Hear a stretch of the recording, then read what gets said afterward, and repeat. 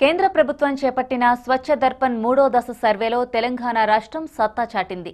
ఈ సర్వేలో రాష్ట్రంలోని 6 జిల్లాలు దేశంలోనే మొదటి స్థానంలో నిలిచాయి. స్వచ్ఛ దర్పణ్ ఫేజ్ 3 ర్యాంకింగ్ వివరాలను కేంద్ర తాగునీటి సరఫరా, పారిశుద్ధ్య శాఖ వెల్లడించింది. దేశంలోని మొత్తం 700 జిల్లాల్లో ఈ సర్వే నిర్వహించగా 8 జిల్లాలకు మొదటి ర్యాంకు దక్కింది. ఈ 8 జిల్లాల్లో వరంగల్ అర్బన్, జగిత్యాల, కామారెడ్డి, పెద్దపల్లి, రాజన్న సిరిసిల్ల, కరీంనగర్ జిల్లాలు ఉండటం విశేషం. వీటితో పాటు గుజరాత్కు చెందిన ద్వారకా, హర్యానాకు చెందిన రేవరీ జిల్లాలు జాతీయ స్థాయిలో మొదటి ర్యాంకును సొంతం చేసుకున్నాయి.